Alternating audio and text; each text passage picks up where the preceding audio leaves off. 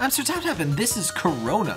So, Kurona is a really simple but really interesting character because she, most importantly, has this downward stab attack, which is just oh so satisfying. It's basically Link's downward stab from Zelda 2, and a little bit easier to use than even that, I would say. A very nice bonus is that it is a guaranteed burst. You will never defeat an enemy with this and not get a burst. And that in and of itself is very nice, but it also does double damage compared to a regular shot to account for the fact that you can't do it quite as often. It's not as good at defeating bosses as a regular shot, assuming you can mash properly enough. But it is just a lot of fun, and it even has some movement properties. You do bounce a little bit higher, kind of like Mario. If you bounce off an enemy, you bounce a little bit higher than you were before if you hold the jump button. So it's both a traversal and an attack method, and its damage is also multiplied by the attack booster customization. And her other abilities are, her aerial ability is just like Ikoro's. She just kind of floats, and you can choose whether you want to slowly descend or stop descending completely, and you can also choose whether you want to keep your facing direction or not. She does not jump higher like Ikoro does, and she does not have the lower HP that Ikoro does either. So she's not as difficult as a character to play as either. Speaking of Ikoro, I forgot to mention in the video for her, she is actually free if you play the demo first and transfer your save over to the main game. You get Ikoro for free, so I definitely recommend doing that if you don't have the game yet, or just doing that in general, because Ikoro is really fun to play as, and hey, that saves you $2.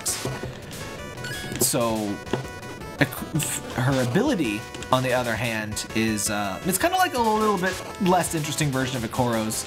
So, when she has full demon power, or at least 50% demon power, you can activate it, and she will deal double damage, penetrate all defenses, and get a burst at any distance. So it's kind of like the power-up item that you can get, plus it also breaks defenses. It does not make her invincible like Ikoro does. But it's a little bit hard to tell the damage multiplier because most things die to one hit to this anyway, but it's very nice for bosses, especially certain bosses that have really annoying patterns that keep them invincible, like what's his name? The ice boss. He is extremely annoying without this, and you can mop him up in just a few seconds with her skill.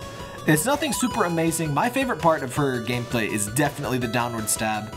I've been going through every level just downward stabbing every single enemy since I got it. It is really fun. And her layouts are also a little bit altered. You might have noticed, you might not have. One of the bigger alterations is these enemies. Uh-oh. That wasn't so smart. Those enemies that usually pop up and explode into different pieces, those do not explode in Kurona's gameplay because that makes it a lot easier for you to use the downward stab on them. So her layouts are a little bit altered. Her treasure locations are actually a little bit altered as well, which I think is just for the sake of making her bounce gameplay as effective as possible. Yeah, it is just very, very fun. If you played, I guess kids these days might be more familiar with Shovel Knight's downward stab than Zelda 2's, but it's basically the same thing, or the, a little bit like the pogo in DuckTales for the NES.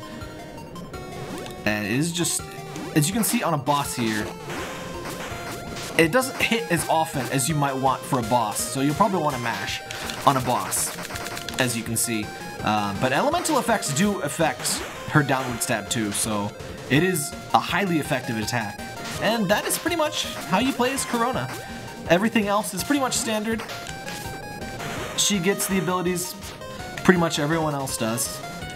And I really would recommend immediately going for both her aerial action and the downward stab in terms of which treasures and which areas you prioritize going through. But other than that, that's Kurona, and have fun!